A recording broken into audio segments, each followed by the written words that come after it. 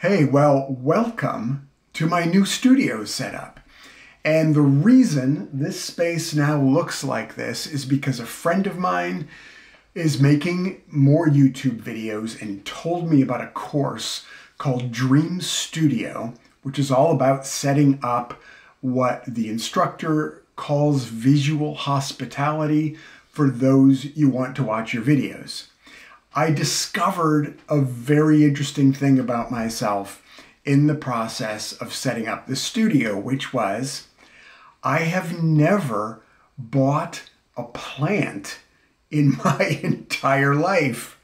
And as I was looking at all these studios and how to create visual hospitality, I realized that having plants in the background was something that really works to create a sense of, to create an environment that's welcoming and nurturing. So I went with my wife to a local nursery and started looking to pick out plants. And I've never owned a plant. I just I don't even like having pets. I don't like having living things I have to take care of. I'm much more into taking care of my ideas and relationship with people, performance. I just don't want to be bothered with taking care of living things. Don't ask my children what that experience has been like, although I have improved tremendously over the years, I think.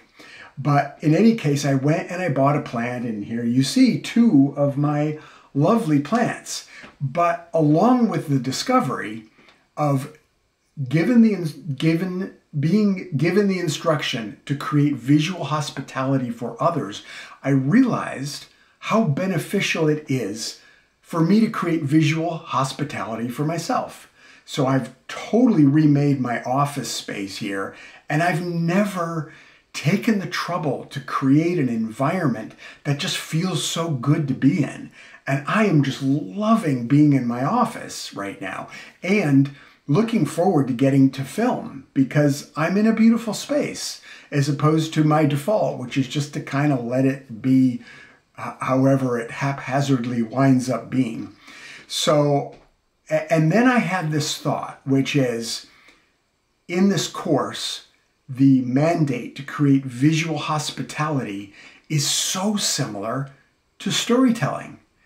And the instructor in the course says, if you only remember one thing about your videos, I want you to remember this one key concept, and that is depth, the importance of depth. So you can see here, I'm in a space where I'm in the foreground, I'm in focus, and then there's this soft, cinematic, focused or unfocused background. So you get that feeling of depth. You get the feeling that we're looking at a landscape of details here, but there's one piece that's being called out. And this very same thing is true in stories. The beauty of a good story is that it has the same kind of depth. Often there's a real contrast between two things that happen, or maybe a contrast between what you expected was going to happen and what actually happens.